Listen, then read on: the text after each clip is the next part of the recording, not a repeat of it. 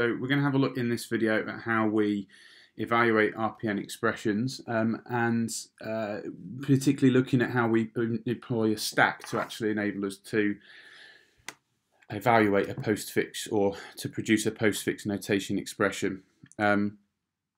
Now, this was a 4-mark question in an exam series in 2018, I believe, and you have to sort of have an awareness of a few key concepts around what's actually happening in relation to the values being pushed onto a stack. So let's take an example of 2, 3 star 5 plus.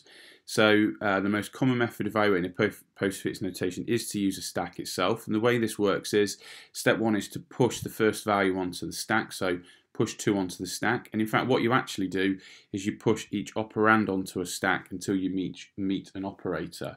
So then we push 3 onto the stack, but because we now encounter multiply, we're not going to push this onto the stack, but what we are then going to do is we are going to pop all the operands currently in the stack and evaluate the expression of 2, 3 and star. Now an exam point is it's really important to note that we don't put the operator onto the stack and then pop all the items from it. That would have lost you a mark in the 2018 exam series. We say that when we encounter an operator, we pop all the operands from the stack itself. And I suppose a very straightforward way of looking at that is that if we're only storing values, so numerical values on the stack, then that would stop any kind of potential errors related to the data that's coming from the stack itself. Logic to me anyway. So we evaluate the expression 2, 3 star, and then so that gives us a value of 6, and so we push the answer back onto the stack itself. Now you might say push all the operands, or you could say pop the previous 2 values from the stack as well. That might be a slightly nicer way of putting that.